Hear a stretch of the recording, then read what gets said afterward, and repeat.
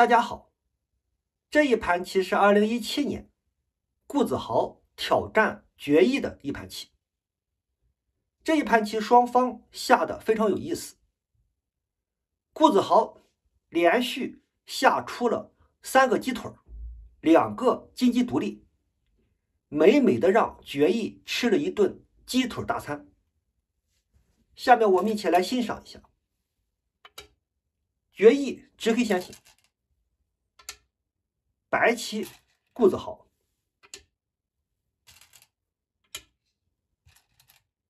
黑棋高挂，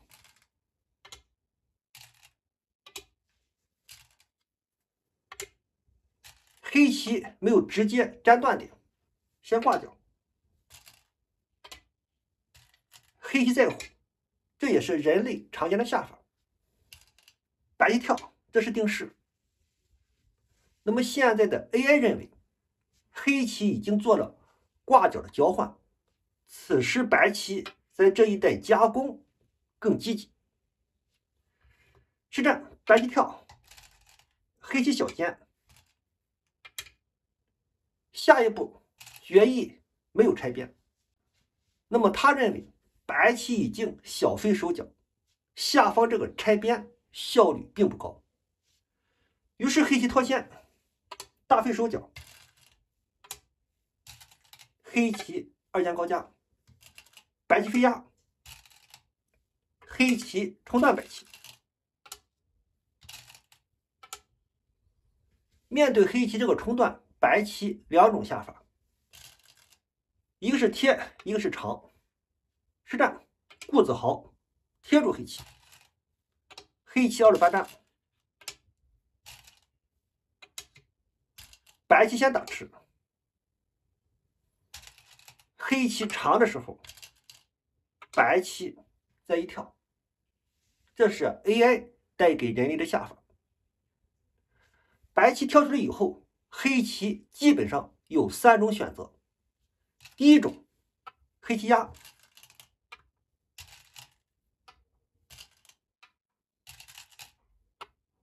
白棋长的时候，黑棋一跳再来活角，白棋呢处理这3个字。这种下法最简明，看得比较清楚。第二种下法，黑棋夹在这儿，白棋要长，黑棋压，白棋退，白棋长在这里的时候，黑棋二路跳来活角。实战决议选择了第3种下法，直接二路跳先活角，白棋挡的时候，黑棋再来夹，黑棋占据了2个要点，白棋一夹，黑棋反夹，辜梓豪就打吃了这个黑棋。这一招棋就稍微的降低了一些胜率。此时白棋的要点是往外贴，黑棋压，白棋长，黑棋再压，白棋再长。下一步黑棋要吃住这个白棋来活角，那么白棋抢占这个拐，黑棋在这一带进攻白棋，这是双方2分的战斗。那么在这个战斗当中，黑棋不敢走这个段，因为白棋一长，下边有夹，黑棋需要往外压，白棋打吃，黑棋粘住，白棋封锁黑棋，黑棋只能拐，白棋再飞，黑棋拐的时候，白棋顶住，黑棋需要补棋，白棋搬起来进攻中央黑棋。那么这个局面，白棋更加生动，就占据了进攻的主动权。实战辜梓豪是打吃了这个黑棋，黑棋反打，白棋提掉作业，黑棋一拐，黑棋就非常的厚实。角上的黑棋因为存在一个断点，也非常安全。白棋要活棋，二路大跳，黑棋靠住白棋，白棋搬了一个，黑棋靠在这儿，下步要冲吃白棋，白棋连接，黑棋加了一个，这是进攻白棋的要点。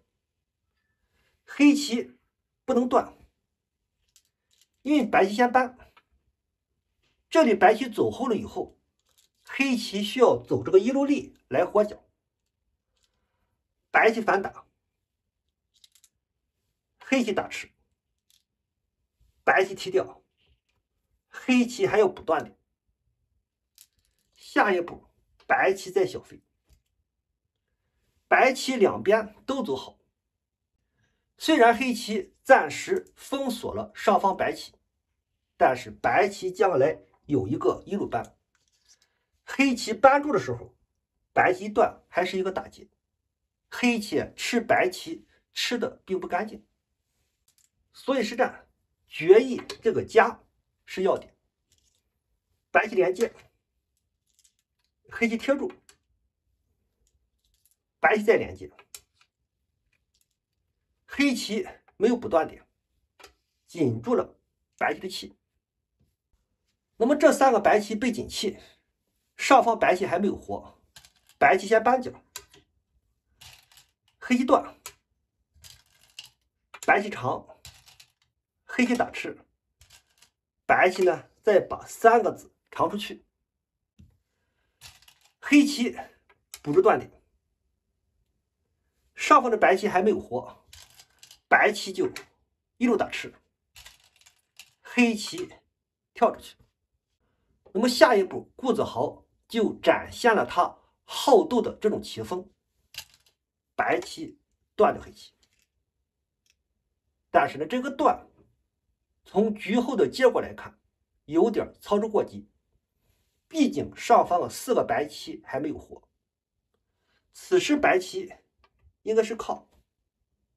先把上方的白棋处理好，实战白棋直接断，黑棋往外侯，白棋压一个，白棋紧气，黑棋长，白棋一跳，白棋要威胁上方黑棋，但是黑棋一压，上方的白棋就非常的苦，白棋又压了一个，黑棋不能退，这个地方白棋要夹住黑棋，黑棋一跳，白棋扳头，黑棋先粘住这个子，黑粘在这儿，上方的白棋还不活，如果此时白棋来活棋的话，黑棋挡，白棋团住，白棋可以做出两只眼，但是呢黑棋扳住四个白棋，这种活棋的方式白棋得不偿失，所以此时的顾子豪来不及来活脚，白棋跳了一个。那么下一步决议也没有小尖来吃角，他认为外面的黑棋还不够厚，因为白棋一虎，黑棋一跳，白棋中央大飞，虽然白棋没有活，将来白棋团住气还是非常长。那么反观黑棋，上方黑棋、中央黑棋和下方黑棋都没有安定，局面还是有点混乱，所以实战决议暂时放弃了杀角，先挖，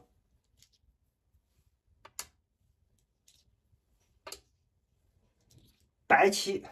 一路打吃，黑棋中央一飞，进攻了三个白棋，这三个白棋就不肯普通的往外跳，黑棋再来杀角，反而两块白棋都不活。那么这是顾子豪也不肯单纯的来活角，白棋往上贴，反击黑棋，黑棋扳，再连扳，白棋虎住断点，黑棋把中央走后，三个白棋不能死，白棋往外靠，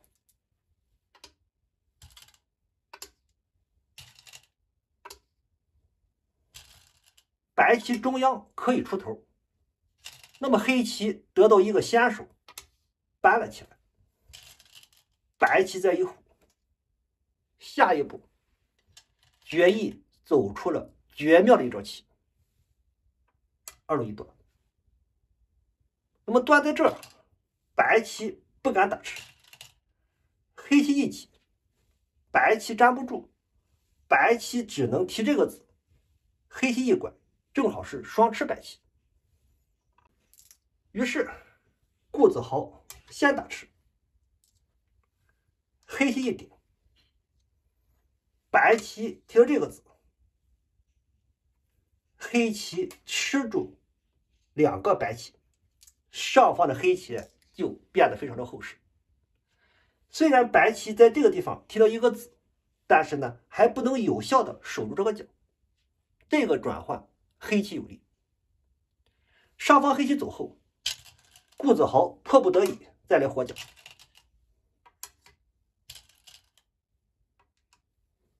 那么白棋活角以后，黑棋一扳，非常大的一招棋，毕竟白棋在这一带有先手。黑棋扳，白棋反扳以后，黑棋再来活角，黑棋二路扳，白棋没有退，白棋中央拐，先把中央的白棋先走后，黑棋打吃，白棋先扳，白棋连扳，白棋先把中央来走后，下一步白棋再虎，黑棋一退，白棋断了一个。那么断在这儿，白棋要为应手，如果黑棋粘，白棋可以往角上爬；如果黑棋打吃，白棋这个压就非常紧凑，存在一个断点。那么对待白棋这个断，决意居然是置之不理，把这个子往上一长，下边要冲断中央白棋。这个时候顾子豪断上去，要求开劫，黑棋先提掉，白棋一冲，在右边寻找劫财，但是决意万劫不应，消劫。下一步白棋还不能打吃，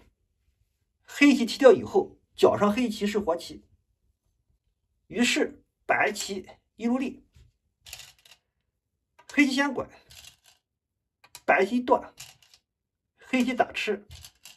白棋再一路立，在这个地方形成了两个金鸡独立。下一步决意先点，威胁中央白棋，如果白棋肯粘住的话，黑棋就这样简单的飞回去，中央白棋还需要处理，左边就有了成空的潜力。于是白棋一跳，黑棋断掉白棋，白棋贴住，黑棋先夹住三个白棋，白棋一飞，尽可能的把上方的白棋救出来。那么决意并没有普通的在这一点冲断，一跳，这是好棋。进一步继续封锁上方白棋。第二，这个地方还有冲断，白棋没有办法，先贴住，黑棋就冲断了中央的白棋。下一步顾子豪先冲了一个，尽可能的在左边来围控。那么决意直接就堵住了断点，干净的吃住中央白棋，决意要收兵。白棋先挡住黑棋，黑棋拆二，白棋拆二，黑棋还有2路小尖，下步要飞角，白棋小尖守角，黑棋跳出去，白棋尖冲了一个，白棋再一虎，黑棋连接，白棋还需要中央补棋。那么这个补棋非常有必要，因为在下方白棋这个棋形当中，黑棋有尖冲，白棋挡，黑棋再刺，白棋粘住，黑棋在这一带跳出来，上方的白棋还不活，于是白棋就补了一手，黑棋断在这儿，白棋先连接，黑棋打吃，白棋又走了一个一路立，3个鸡腿。那么白棋立在这里以后，决意再一挡，那么黑棋挡在这儿，这个地方白棋并不能干净的吃住黑棋，于是呢，顾子豪就中盘投的认输。下面我们看一看这一带的对杀。如果白棋强行破眼，黑棋从这个地方一挡，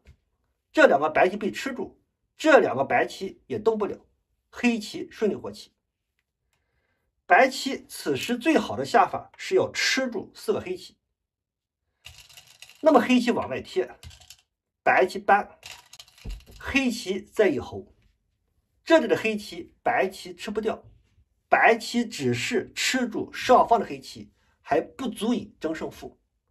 所以当黑棋挡在这个地方的时候，顾子豪中盘投的认输。